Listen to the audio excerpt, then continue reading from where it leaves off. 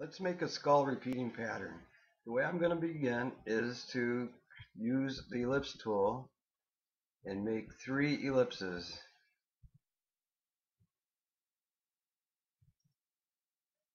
And like this. Move this up. And the third one will be where the teeth goes. I'm going to kind of distort that so it looks like the upper lip or the upper part of the skull. I'm going to move them all together.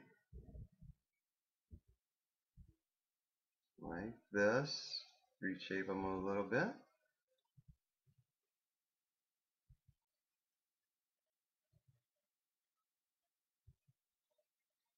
Good.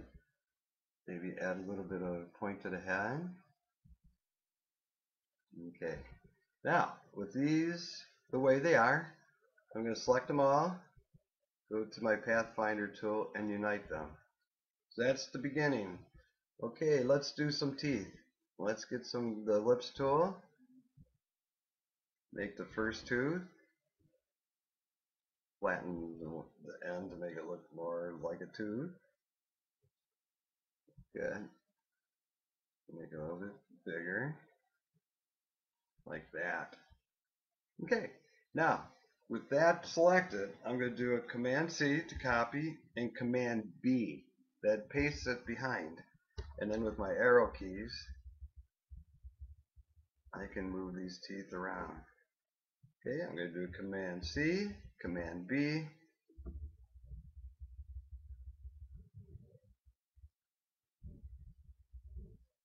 Command C, Command B,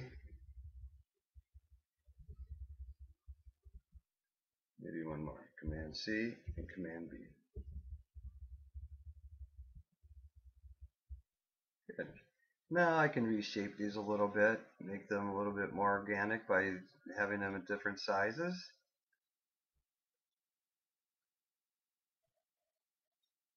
Yes.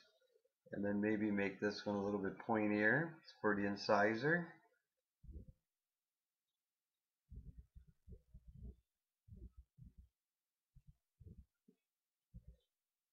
Or any other thing you want to do. Alright, now I'm going to select them all, and I'll probably group them. And then I'm going to go up to Object, this down a bit, Object, and then Transform and Reflect. So I get an exact copy, vertical at 90 degrees. I'm going to hit copy, and then I can move that over next to the other front tooth. Good. And then once I select them all, I can resize them so that they fit on the upper gum. There. Might move it up so I don't see that gap in between.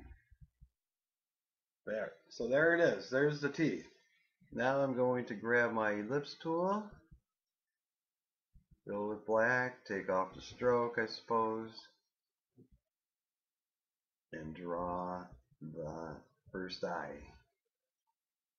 And what I might do is I might add a few more points on here to distort it a little bit, make it look a little bit more organic.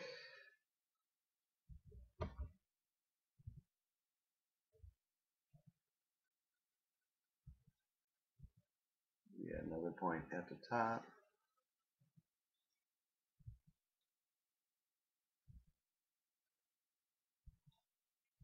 Good.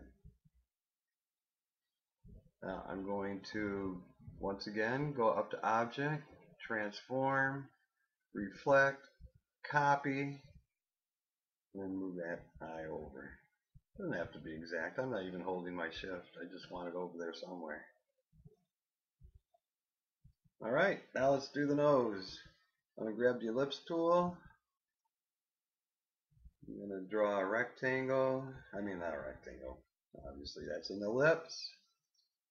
I'm going to grab this one point. I'll move over here off of it. Make this one a little bit longer. And move it into place.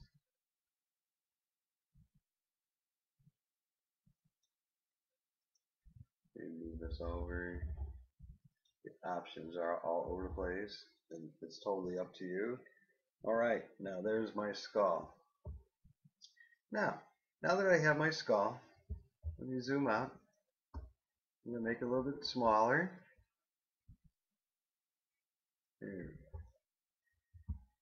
Here it is.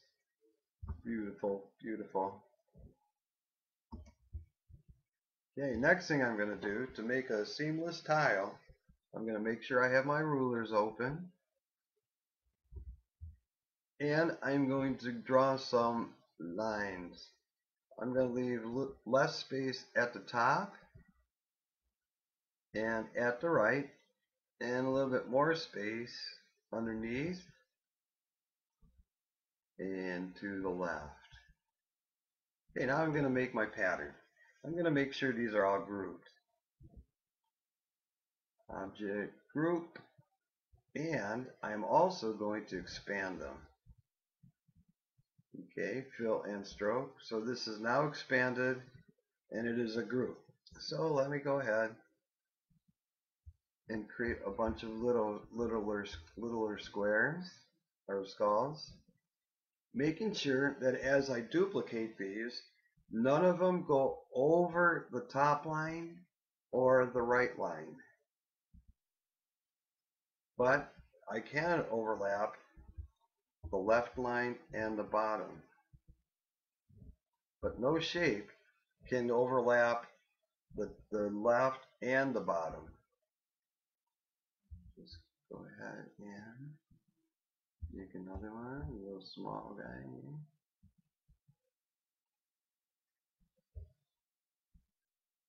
Maybe I'll put one.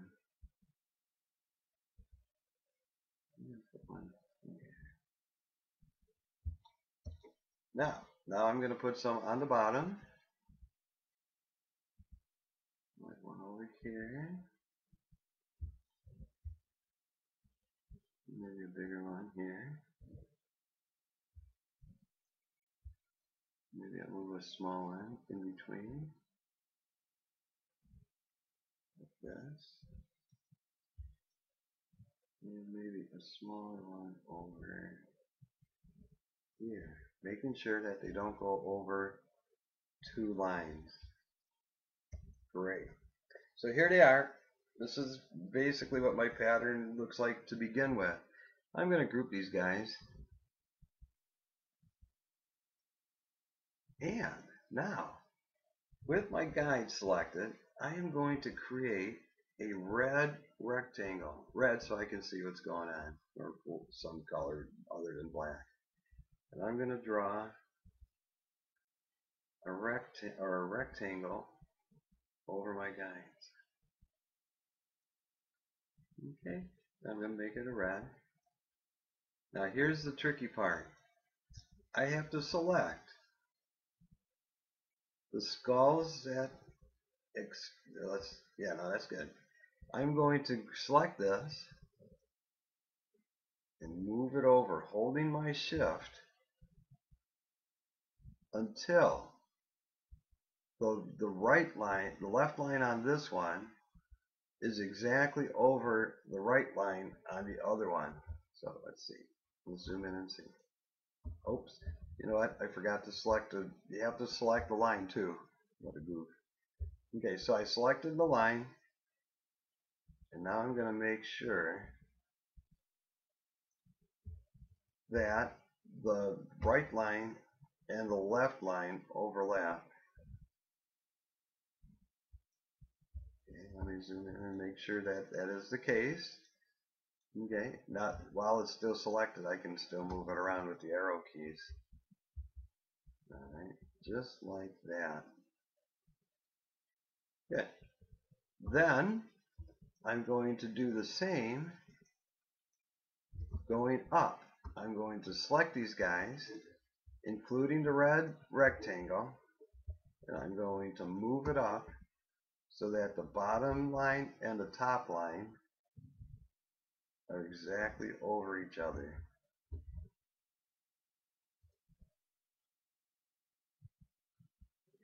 There it is, right there. And I'm going to zoom in, make sure that is good. Yes.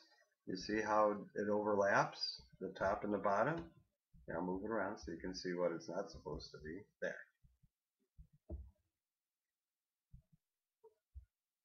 There we go. Now, what I'm going to do is get rid of the lines, the rectangles, and I am going to draw a rectangle over my original squares. Like that.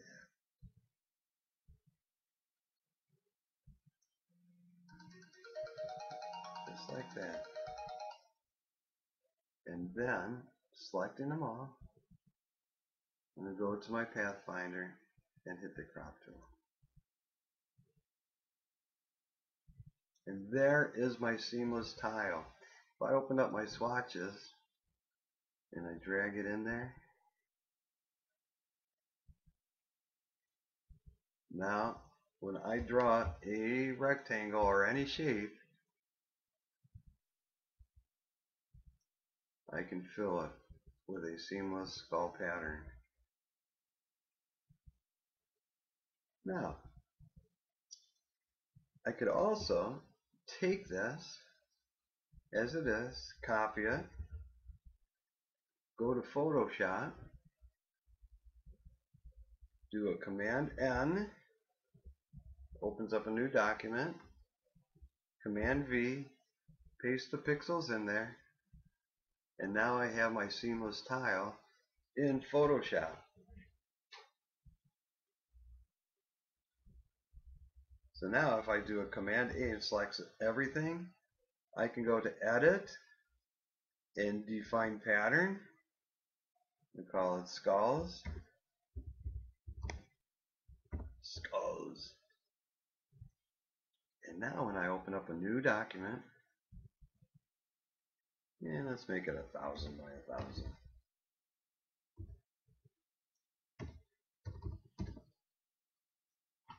And now I can go up to Edit, Fill, Pattern, pick my skulls,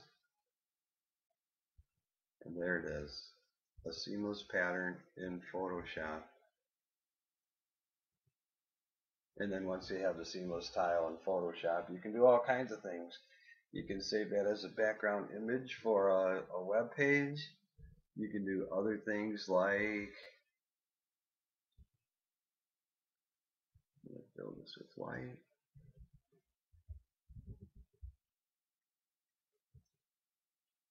I can decrease the opacity, use it as a background for all kinds of things. I also can go over here and type, I don't know, bonehead.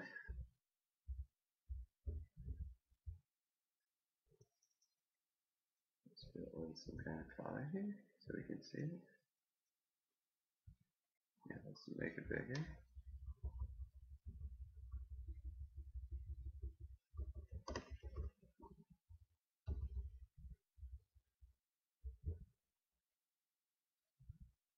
Put it at an angle.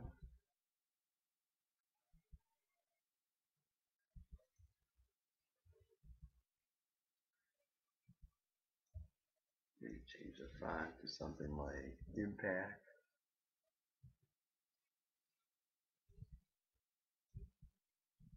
So you can see it even better. Good.